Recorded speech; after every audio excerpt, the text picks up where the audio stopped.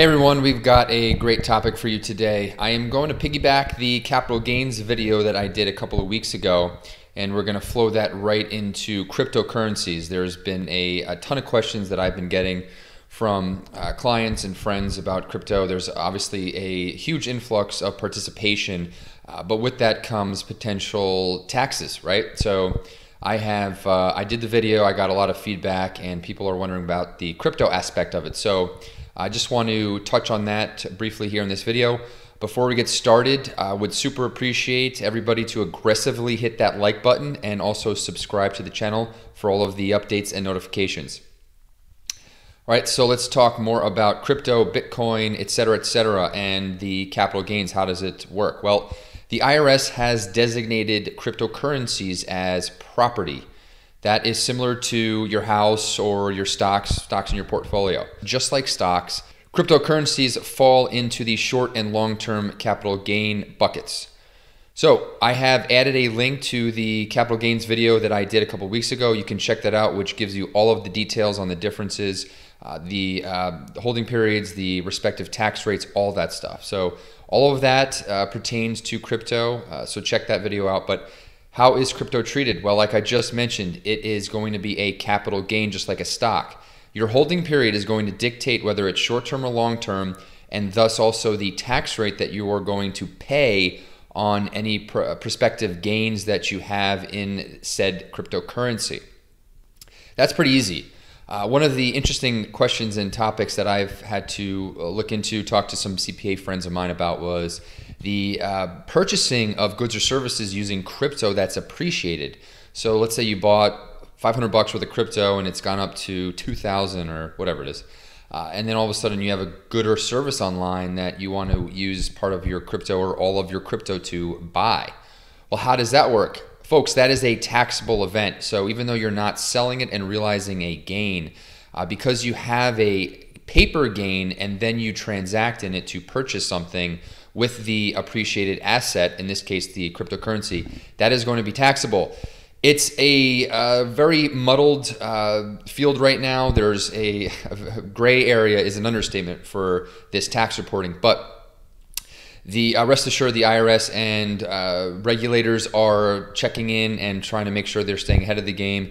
They've been in talks with various exchanges, PayPal, Coinbase, to determine what's the best reporting system and reporting structure for people to report their transactions and their gains and losses.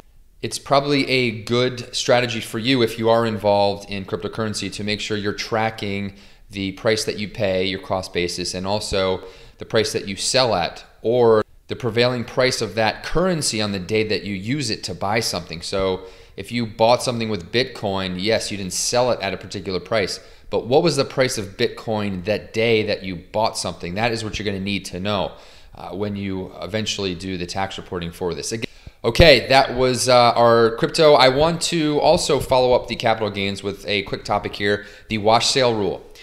Wash sale is a nuanced topic. It's not brought up a lot, but if you are an active trader in a taxable account, you probably know what I'm talking about. The wash sale simply is when you sell a stock at a loss and you purchase that same stock or substantially identical stock within 30 days of that sale. You are not allowed to report that as a capital loss. It is disallowed. Let me throw up this slide here as a quick example. So you're buying a stock, 100 shares at $50 a share, and it goes down to 40. You're done with the stock. You said, all right, I'm good. I'm going to take my loss. That's a $1,000 loss that you realize because you sold the stock. However, a couple weeks later, on May 15th, as you can see here in the example, it's 15 days later, something happens in the stock and it craters again to 30. And you did a little bit more homework and you say to yourself, all right, this value is too good to pass up. I'm going to buy 200 shares at 30 now. Keep in mind, this is only 15 days after you sold it.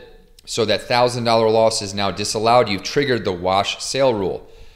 However, how does this work? Well, you can't claim the loss, but that $1,000 loss that you had gets added to your new cost basis. So instead of $6,000 of cost basis, you now have $7,000 in cost basis in this particular example.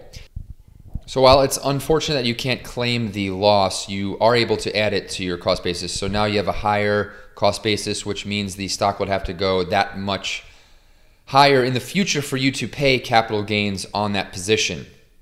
Kind of boring stuff, I'll admit it, but it's important. It's related to capital gains. That's what we're doing in this series of videos. So if you have questions about it, if you've done some transactions you want some clarity about, just drop us an email. We'll be happy to get back with you on that. Thanks for your time on this video. I am going to do another Series 3 round for this stocks and capital gains and related taxes. We're going to focus on the tax loss harvest strategy and the tax loss carry forward. At some point you can possibly deduct capital losses from income. So stay tuned for that video. Super important. I think a lot more exciting than the wash sale. Thanks everybody for the time, and we'll see you for round 3.